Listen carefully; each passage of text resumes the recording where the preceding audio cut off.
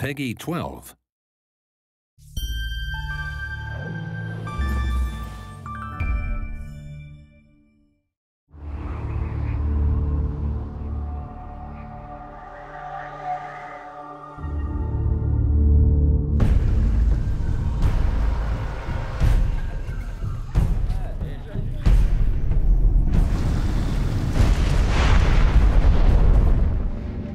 Welcome to the second installment of From Dust, the developer's diary.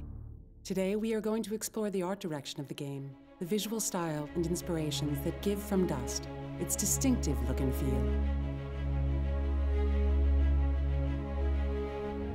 In a world simulation where nature is one of the major actors, our artists look to our world as the key visual inspiration of the game. They research places like the Yemen island of Socotra with its abundant plant life, the Central Sahara with its otherworldly dunescapes, and the lagoon archipelagos of Polynesia with their limpid seas. Not to mention the creative director's awesome photos of volcanoes erupting at his feet. A rich and contrasting color palette was used to express all the beauty, diversity, and dangers harbored by the world of From Dust. In addition to studying real, unique, and contrasting ecosystems, the team worked with science fiction author Lauren Genfort, who has created many imaginary worlds and species for his own novels. The game universe grew deeper and more real, familiar yet strangely beautiful. The world of From Dust is peopled with men seeking knowledge from their forgotten past.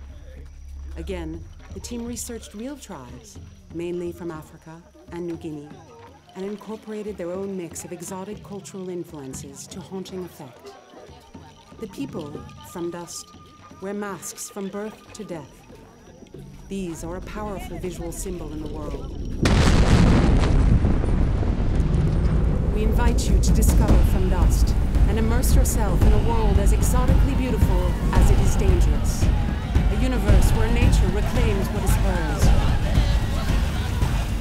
And you are your people's only chance for survival.